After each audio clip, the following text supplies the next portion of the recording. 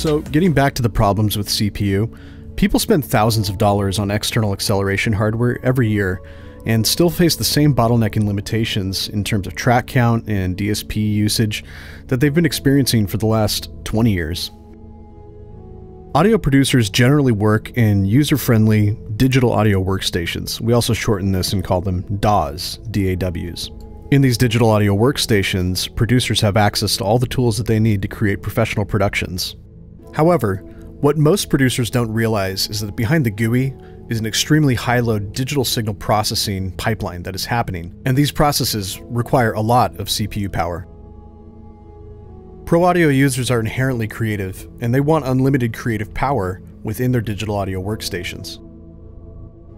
But the traditional methods of handling DSP over CPU are simply not capable of providing this kind of freedom.